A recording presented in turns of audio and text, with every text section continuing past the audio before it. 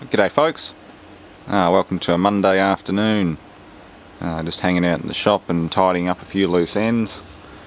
Yeah, did a bit of progress on the weekend, no real videos so to speak of, but good videos should follow afterwards once I get all the tooling and everything set up, because I've noticed I'm leaving this out and it's armature, so they're in a ready accessible position, so I'll get stuck right into that soon. That's the Westinghouse 110 volt DC generator. Yeah, but nice old beast. I did find my old drawings and things that went with it. I don't know where they are at the moment, but they are. Oh, they're in a box up the back there. Yeah, so the brush boxes and the drawings and everything like that for the wiring are there. I sort of remember how to wire it anyway, but I'll go over that later. I just got to make some insulation for this, and mate was saying because the voltage is so low I can actually afford to just cut strips of material and stuff it between the sides of these flat posts, and it should work quite well. But yeah, we'll see how we go with that. I would like to actually wrap stuff around it like the old ones were. It was like a mixture of mica and cardboard and lacquer or something, some kind of composite material. But being such low voltage, the risk of arc over is pretty much negligible, so it wouldn't be a bad idea just to lay slats of rigid insulation material in between them.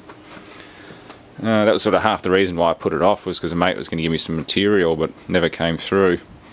But as you can see, tool chest is coming together. Fairly easy to assemble. It's flimsy, I'll give it that much.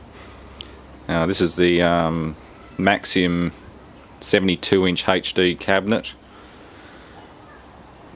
Done a few improvements on my own.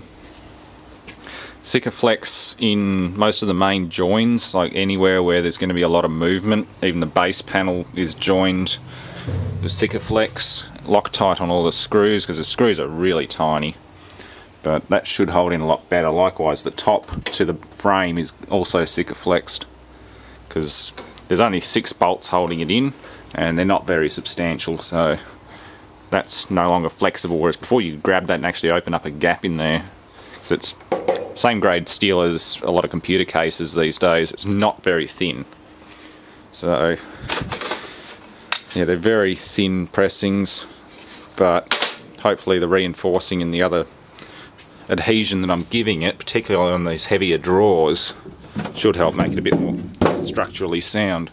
Same with those two there. All the drawers are going to get the treatment. Just all these panels and things got it.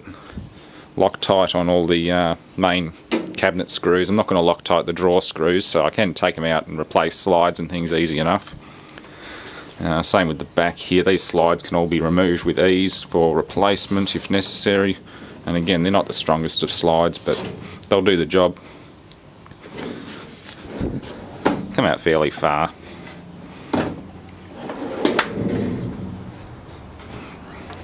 Cabinet in there, and again it's light gauge. That's my only complaint. The gauge of steel could have been a bit heavier.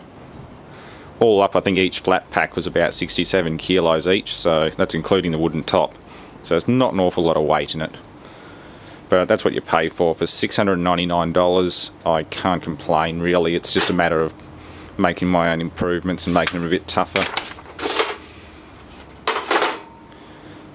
Yeah, that's the stuff I was using as my assembly adhesive.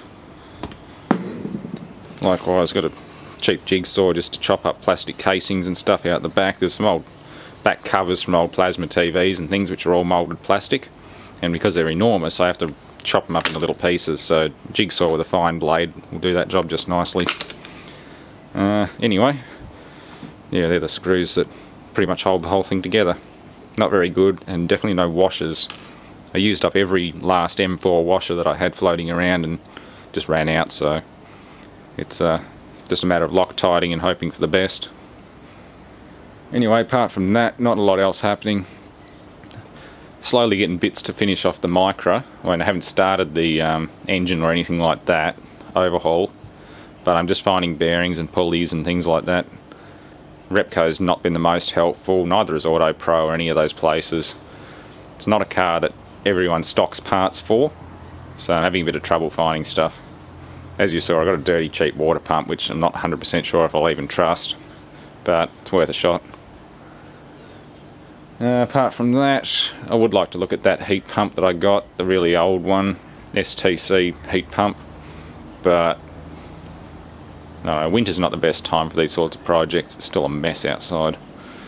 It's very messy. And just wet. You can't even move cars, like can't even move the micro around the backyard without threatening to get bogged. That's how soggy the ground has become, just with the amount of rain we've had. Little cars get bogged, so I just don't move them anymore. Anyway, I think that's about it. Like I said before, I've got another week off work next week, so we'll get stuck into stuff then, and hopefully the weather will dry up by then. I'm really hoping this winter goes away because I'm just completely over it. I'd much rather be hot in summertime and dry and be able to move around the backyard on hard ground than traipsing mud and dirt everywhere. As you can see, my fresh concrete's already dirty. And that's just dirt, that's just mud from outside. So, yeah. That's what you get in Victoria though. 5 seasons in a day, 5 seasons in a week.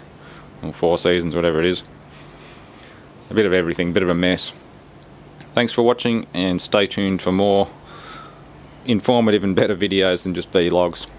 I know I've been pushing it a bit much with lots of vlogs, but I know my dedicated fans will watch them, and after that, I don't really mind. Hell, I don't even mind if I have to delete them later. But probably won't do that. Videos are videos. As long as people watch them, I'll keep producing them. Thanks for watching.